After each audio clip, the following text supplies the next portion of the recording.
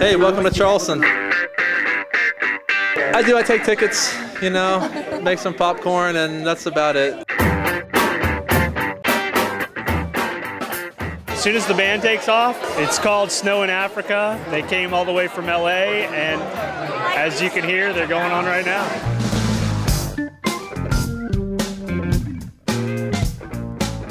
Summer Spooner is the brainchild behind the film festivals, where she worked at the Beverly Hills Film Festival for approximately 4 years. And she's the real brain behind the films and production herself. Charleston International Film Festival. How did the film festival get started? I used to have a film festival that I produced in Beverly Hills. Brian and I worked on it together, and he said we should start a film festival in Charleston, and voila!